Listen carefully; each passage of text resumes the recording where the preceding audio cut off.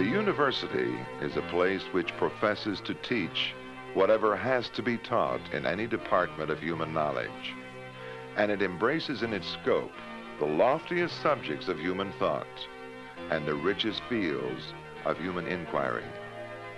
Nothing is too vast, nothing too subtle, nothing too distant, nothing too discursive, nothing too exact to engage its attention. John Henry Newman's The Idea of a University.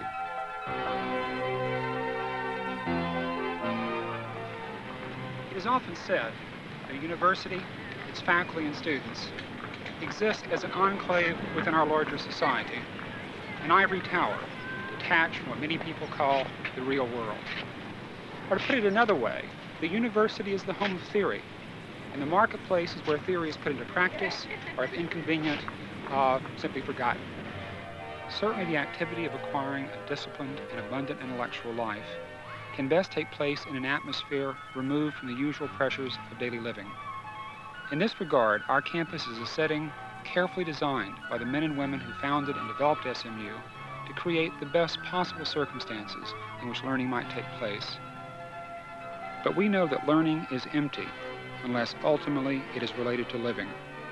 Therefore, the knowledge gained, whether of a lyric poem, a chemical equation, or from unmasking the mysteries of accounting, is not an abstract feature of an undergraduate education, but rather an experience intended to be an illumination of personal and professional possibilities in life.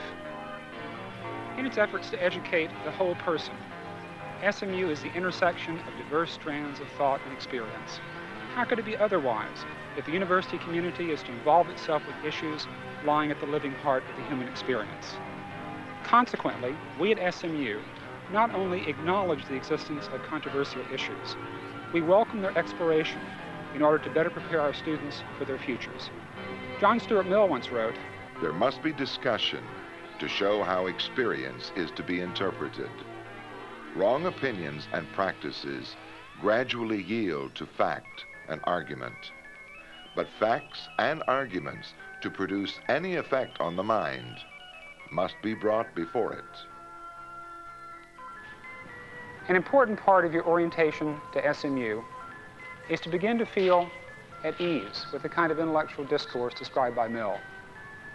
As a way of introducing you to the life of facts and argument, we have chosen as this year's orientation theme, 1984 toward the 21st century. The book that immediately suggests itself as an illumination of our theme is, of course, George Orwell's 1984, which I know many of you have read.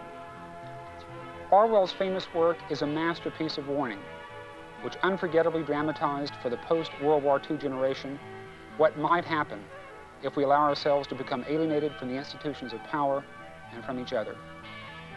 Perhaps the culminating horror of Orwell's vision is of a world in which words, the links which connect each of us and which establish who and what we are, come to have any meaning which authority gives them. Today, having arrived at 1984, we can look past Orwell's book toward a future which can, if we choose, appear even more grim than it did to him when he wrote 30 years ago. Our future is one awkwardly balanced on the edge of a nuclear holocaust, one in which the abundance of this planet continues to be unjustly divided between the rich nations and the poor nations, one in which all too conspicuous are the unending evidences of man's inhumanity to his fellow human beings.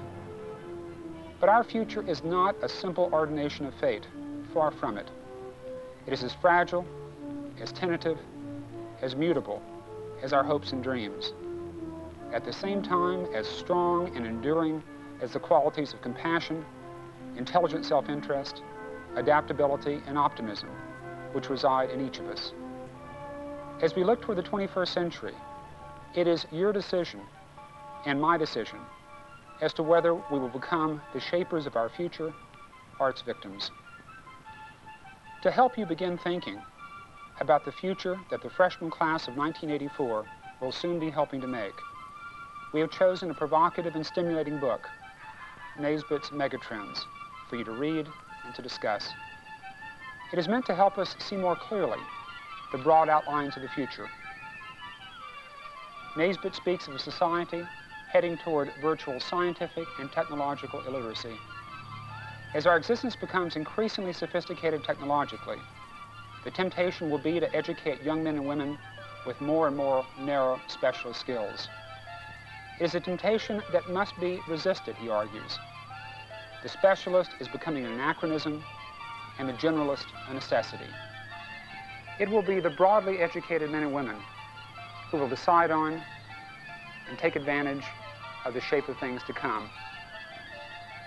The shape of things to come, as Naisbitt sees it, is dazzling with opportunity and promise.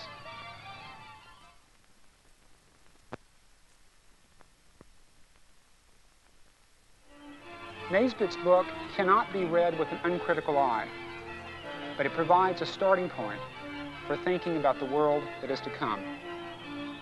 So we stand here, with the challenges of change and questioning affecting every aspect of our society and ourselves, from the workplace to the home place, in our inner and outer space. Orientation Week will be a time for reflection. In November, however, will come a time for decision when we take our next step to the 21st century.